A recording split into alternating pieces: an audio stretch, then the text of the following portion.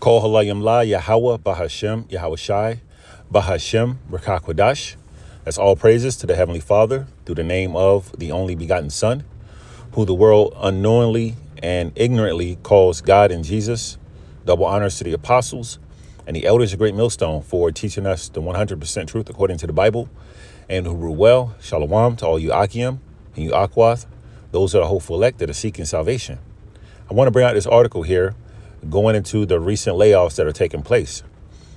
And things are getting really bad in America, Babylon the Great.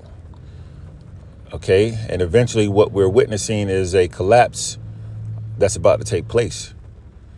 And so very soon these people are going to be losing their minds. Now, when you read, this is from the Washington Post.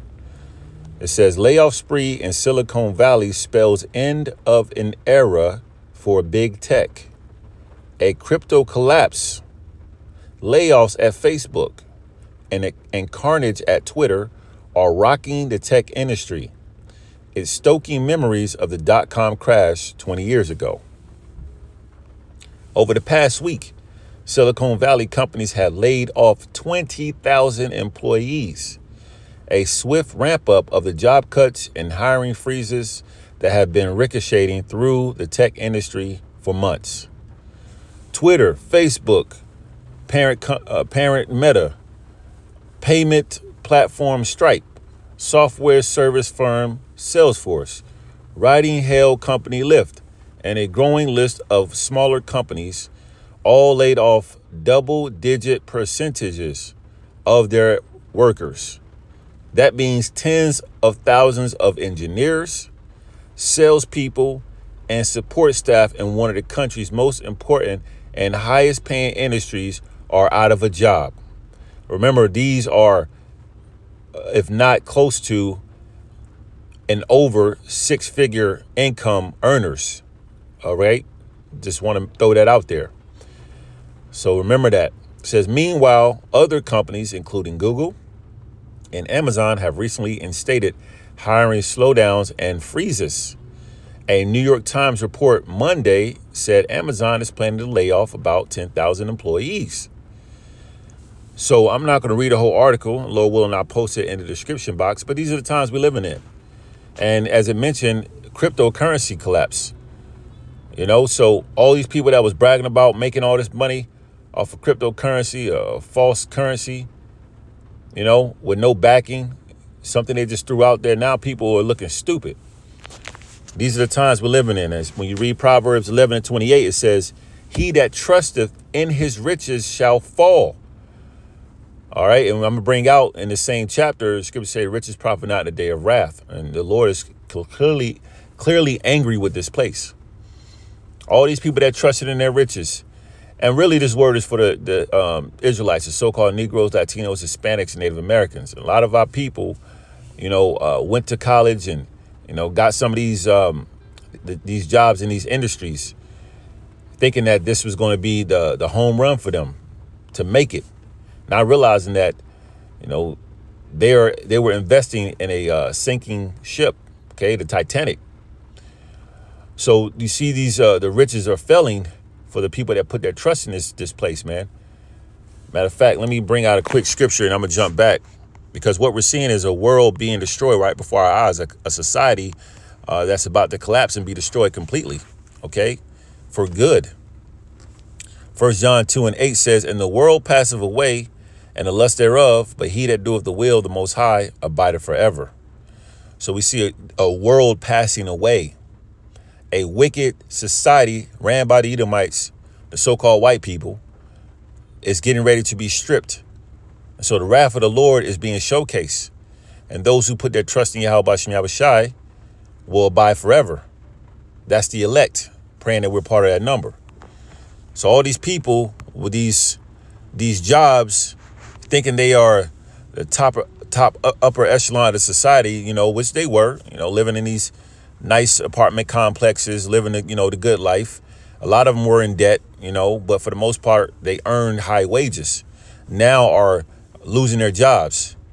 OK, so this is affecting everyone. This society that's collapsing is affecting everyone. OK, I'm going to read that again. Proverbs 11:28 says, he that trusteth in his riches shall fall. Yeah, because riches can't save you. It says, but the righteous shall flourish as a branch. Because what? Righteousness delivered from death. And that's the mindset of the elect, praying that we're part of that number. Now, I'm going to read, matter of fact, let me get the Proverbs 11:28 in the NLT. Just curious to know how it's worded. Yep, the NLT version says, trust in your money and down you go. Trust in your money and down you go. But the godly, meaning the righteous, flourish like leaves in spring. Okay. And what do leaves do in spring? They spring forth, they flourish, they grow. Proverbs 11:4 says, riches profit not in the day of wrath. And these people are going to learn that the hard way.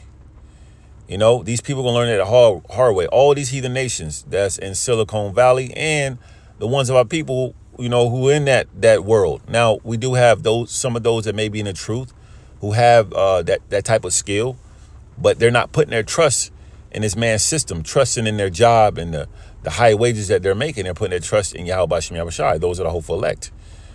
Because, a hopeful elect can come from different walks of life. You got some men who got their own businesses and have certain skills, high paying skills and trades, a variety of different skill set for hopeful elect members. But the key is the hopeful elect is being righteous and putting their trust in Yahweh Shem Yahushai. That's important to know. The scriptures say, the love of money is the root of all evil. The love of money is the root of all evil.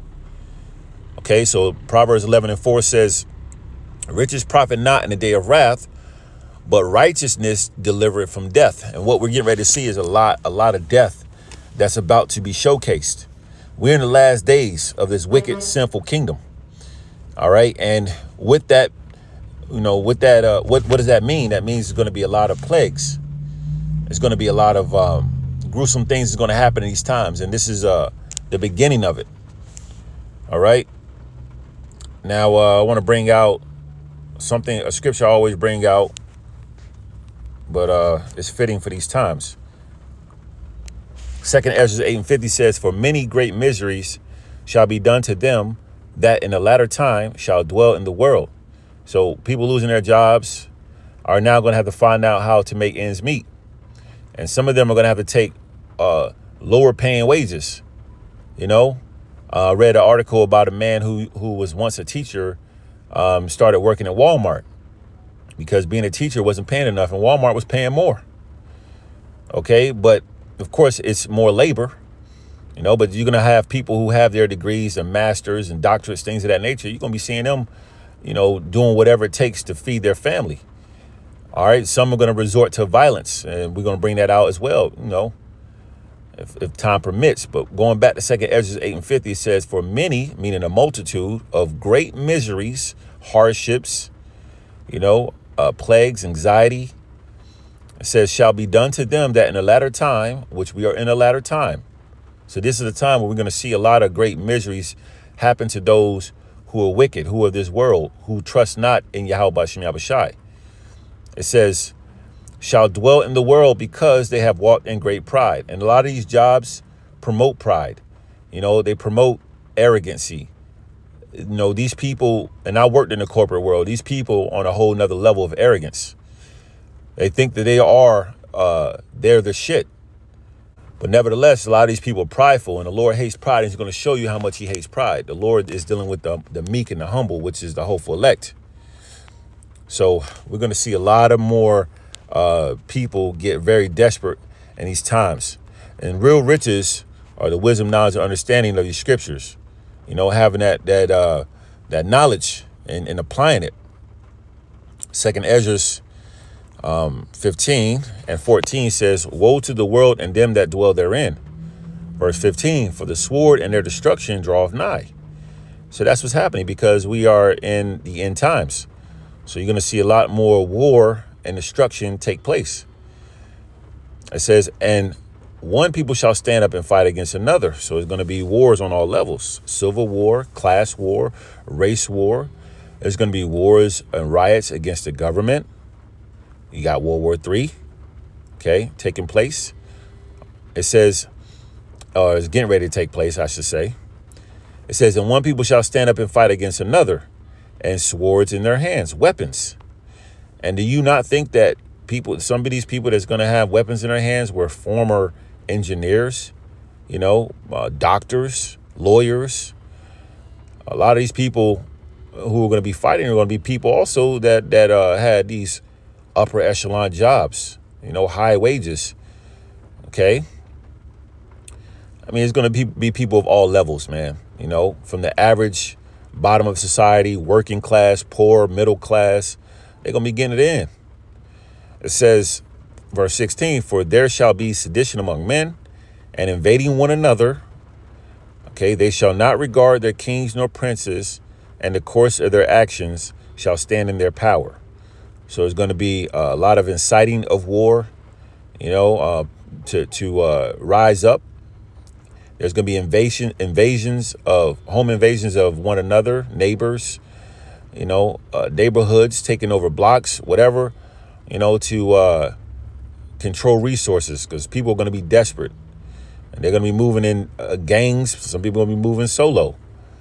OK, but their goal is to resort to carnality to survive. And that means if they have to delete the next person to do it. OK, verse 16 says, for there, I already read that. Oh, yeah. The ending part of verse 16 says, they shall not regard their kings nor princes, and the course of their actions shall stand in their power.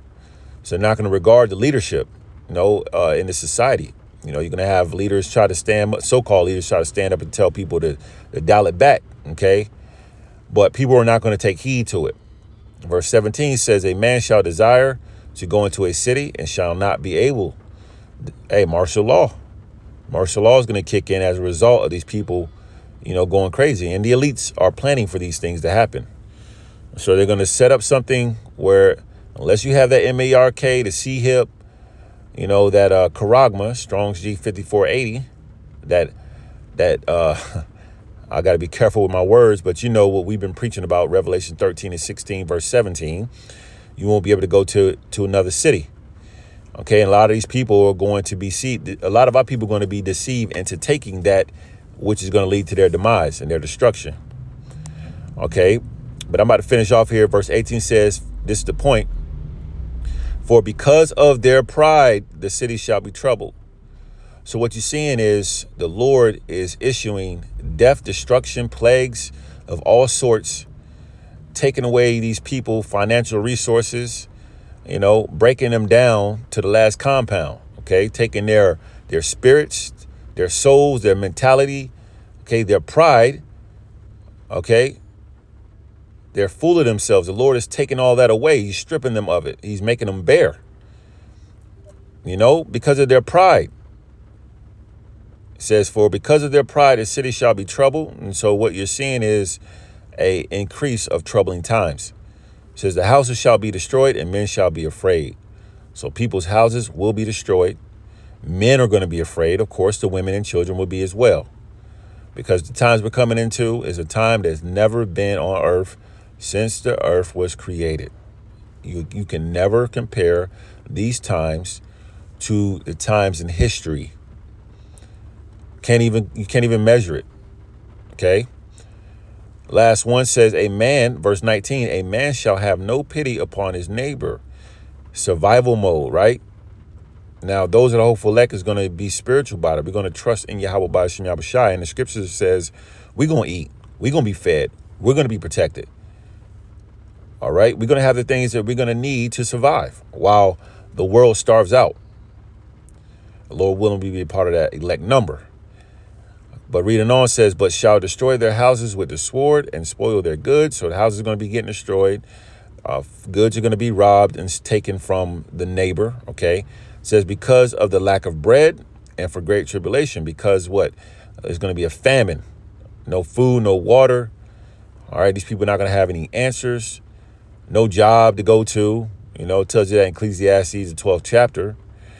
These stores are closing. These corporate jobs are now laying off. OK, these people getting ready to catch hell on a whole nother level, man. That's why we always tell our people, those who are tuning into these lessons, coming out on the highways and byways, and we ourselves are trying to take heed. how important it is to seek the Lord. Because none of these things will save you. The only way we can be saved is through Yahweh B'Shem Yahushai. Isaiah 55:6 says, seek ye the Lord while he may be found. Because the Lord is eventually going to close the doors of mercy, and he's not going to be accessible. He's accessible through the men he sets up. The apostles, elders, the men on down, the other camps that are preaching 100% truth according to the Bible. So now is the time to get right. It says, call ye upon him while he is near. You got to know their names. You got to be living a righteous lifestyle, seeking the Lord and putting the Lord first. Scripture says, seek ye the kingdom first, and all things shall be added. So everything's going to play out in our favor as long as we seek the Lord first. Isaiah 33:6 says, and wisdom and knowledge shall be the stability of thy times. These jokers are going to be on a whole nother level of unstable, desperate, confused, regretful, all these things because they don't have the wisdom, knowledge, and understanding. Meanwhile, those of us, because we all going to lose our jobs. All of our businesses are going to shut down. Whatever we got going on, when this society collapse, everyone's going to be even playing field. It ain't going to be I make $100,000 a year. How much do you make? All right. And we're going to see who the real high value men are. OK, it's going to be the men that have the wisdom, knowledge, and understanding that the Lord is going to be dealing with. So in these times, wisdom, knowledge, and understanding of the scriptures are very important to be sustained and to be firm. OK, which, that word stable goes back to faith. It says, and strength of salvation. The fear of the Lord is his treasure. And that's where it starts. Fearing the Lord, fearing Yahweh B'Shem Yahushai. OK, so again, another warning to the things that are going on, layoffs. OK, inflation's going up, gas prices going up. Everything is going to hell up. OK, and eventually there will be a crash. So again, we're warning our people, the so-called Negroes, Latinos, Hispanics, Native Americans, the children of Israel, which includes the scattered Israelites who look like heathens, but go back to the seed of Abraham, Isaac, and Jacob. It's time to seek the Lord. Time is running out. All praises to Yahweh B'Shem Yahushai. Double honors to the apostles and the elders of Great Millstone. Shalom.